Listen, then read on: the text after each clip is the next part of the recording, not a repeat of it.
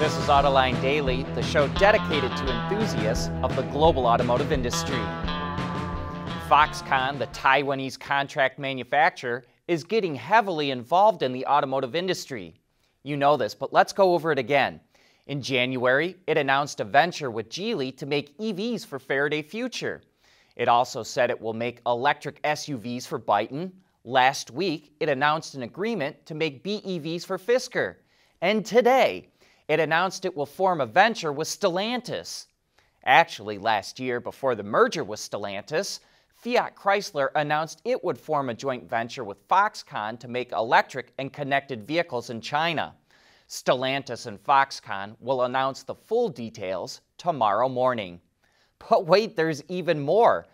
Foxconn also owns Sharp, the giant electronics corporation. And Sharp is going to make all the in-car screens and components for Fisker. The companies say they're going to offer the best-in-class screen resolution with minimal power consumption.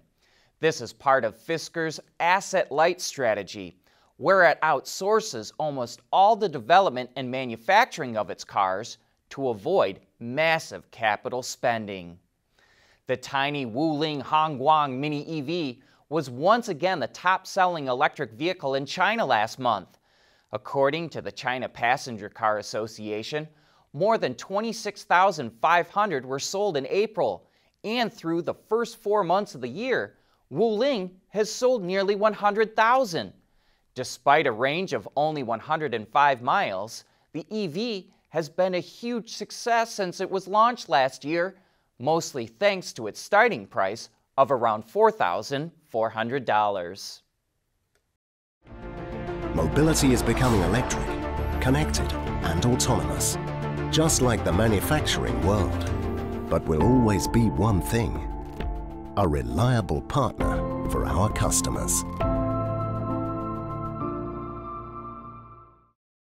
We want to know what drives your testing. OTA, connected car, diagnostics, remote testing. Intrepid Control Systems is here to help you work from anywhere. Intrepid Control Systems, driven by your data. Are electric cars really greener than gasoline-powered ones? Well, David Welch from Bloomberg did an interesting comparison. He looked at electricity generated in West Virginia, 92% of which comes from coal. While a typical gasoline car emits 469 grams of greenhouse gases per mile, a Jaguar I-Pace running on West Virginia electricity would account for 707 grams. But that's the I-Pace. A Chevrolet Bolt EV would account for 451 grams, and a Tesla Model Y would be at 430 grams. But guess what?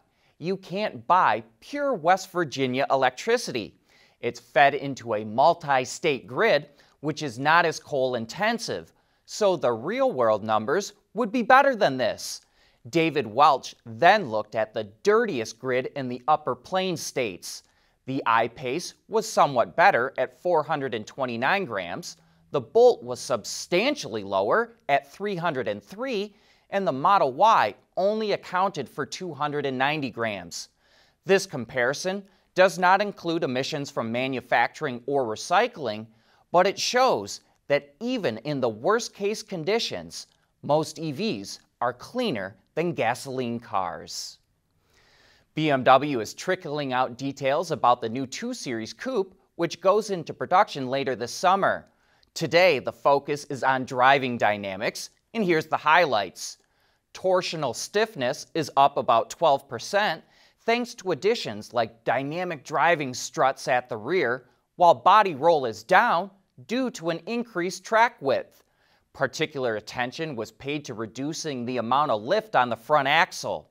This was done through a model-specific front spoiler lip, front splitter, front air curtains, air deflectors, a cover over the gas tank and rear axle, and contours built into the struts.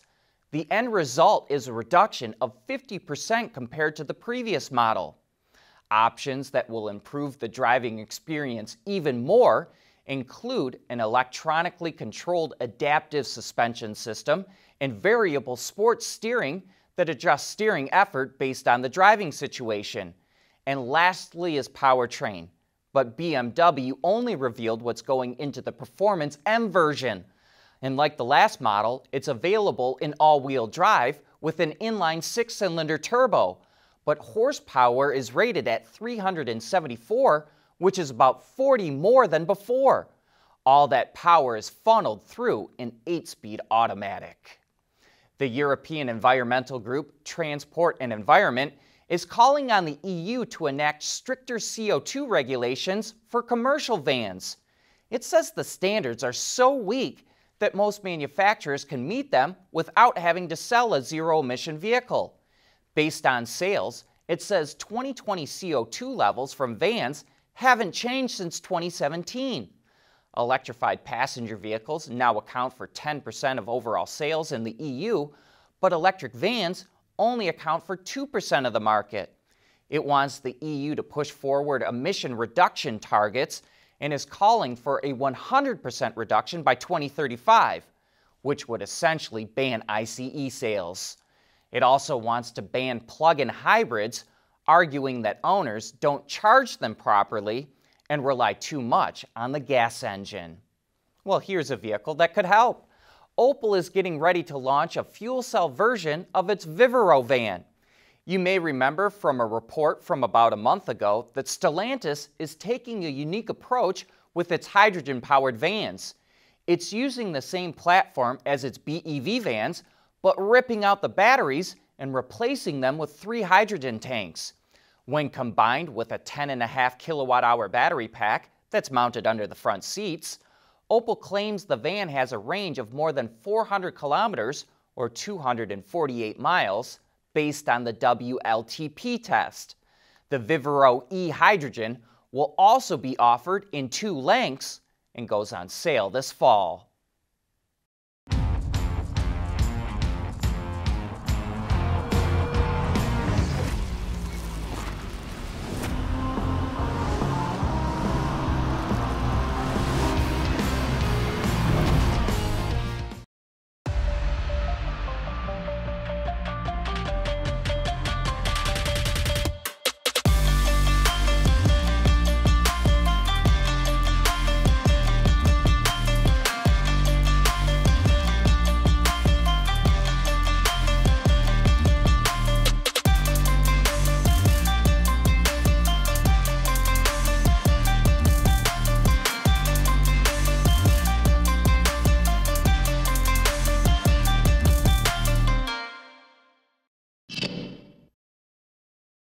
You know, we wonder if Toyota sings all the way to the bank when depositing checks for each 4Runner it sells.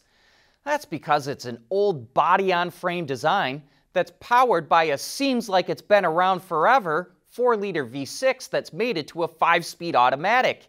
Yet sales in the American market aren't that bad. Toyota has sold nearly 50,000 units through the first 4 months of the year. And one way it's appealing to customers is by giving them a lot of options. Get this, there's 9 different trim levels available. And we were just in one of the newest packages, the Venture Edition, which was priced a little over $48,000. Think of this like a TRD Pro 4Runner, but without the upgraded Fox suspension. It's got the same 17-inch TRD wheels, TRD badging on the headrests, as well as the ability to control off-road settings. It also comes standard with unique features like a Yakima roof rack and black accents like the badging, door handles, side mirrors, and rear spoiler. You know, we're really not a big fan of the 4Runner styling overall, but it looks better when you tack on all the off-road stuff, which is great because it seems like a decent number of 4Runner buyers actually take their vehicle off-road. And we've got to believe that go anywhere, or at least perceived go anywhere ability, is one of the main selling points of this vehicle, because otherwise, the 4Runner just doesn't feel or drive like a modern vehicle. But that's it for today. Thank you for watching.